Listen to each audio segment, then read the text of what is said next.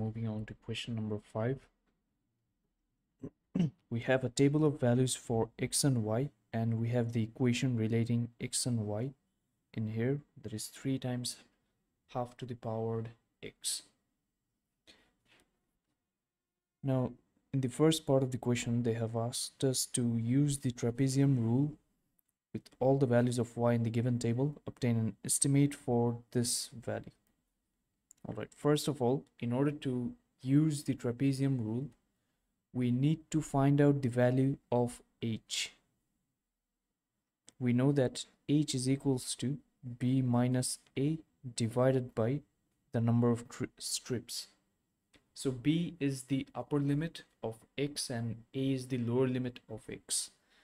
So the upper limit is 7 and the lower limit is -2. Now we just need to find out the number of strips. Most of the students make this mistake, is that they just count the number of values of x, which is 1 2 3 4 5 6 7, and they think that the number of strips is 7, but that is completely wrong. If you look at it in this way, let's assume that this is -2 and there's -0.5 1 2.5 4 5.5 and 7. As you can see that there will be 1 2 3 4 5 6 strips. So, or you can also think of it like this: the total number of values of x is 7, that's 1 2 3 4 5 6 7. So the number of strips will be 1 less than the number of values of x, that is 7 minus 1, which is 6. So this will be 6. So the value of h is 3/2 or 1.5. So the value of h is 1.5.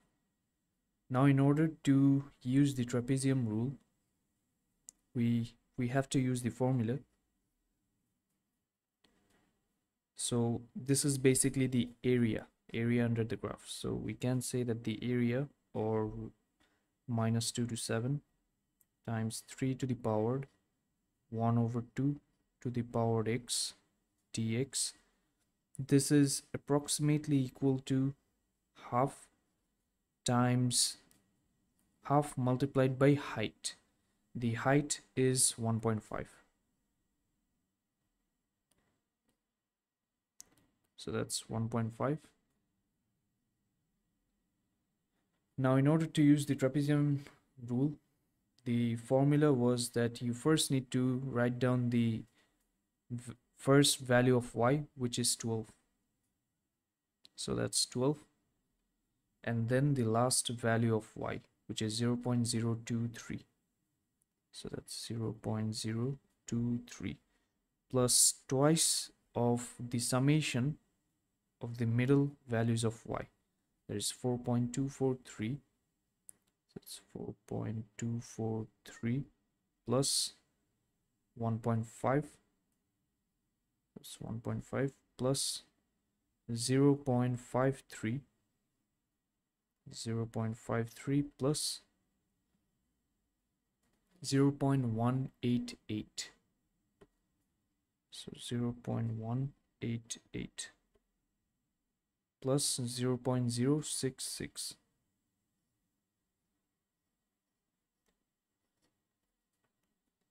So this is the formula, and we just need to calculate the value. So the value of this is approximately equal to 18.808. So that is the answer to the first part of the question. Now, moving on to the next part. Using the answer to part A and making your method clear, estimate the value of this. So what we can do is that we know the value of 3 times half to the powered x. We do not know the value of this, but we can change this. We can alter this expression.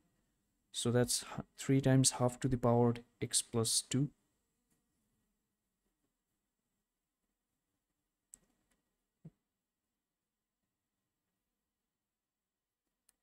So that's 3 times half to the power x plus 2. We can write this as 1 over 2 whole squared times 3 to the power 3 times half to the power x using the indices law. And since this is a constant, we can pull this out to the side. So that's 1 over 4 and minus 2 and 7. 3 times half to the power x dx. So this so we can easily find out the value of this expression. We know that this value is equals to 18.808. So we can replace this with 1 over 4 times 18.808. So this is equals to around 4.702. So that is the answer for this part. Now moving on to the next part, we need to find out the value of this. So let me just write down this expression. So let's integrate minus 2, 7, 2 to the power minus x plus twice of x dx. So in order to write, we can write 2 to the power minus x as 1 over 2 to the power x and plus 2x. And we can separate these two values like this: half times to the power half to the power x plus integrate -2 7 2x dx and dx. Now as you can see that we do not know the value of this, but we know the value of 3 times half to the power x. So what we can do is that we can take 1 over 3 as common and bring the 3 on this side. So now we can easily find out the value of this. And for this part, we can bring out the 2.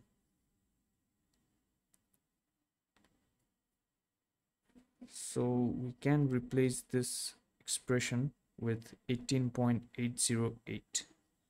So it's 18.808 plus 2, and if we integrate x, we will get x squared divided by 2, minus 2 and 7.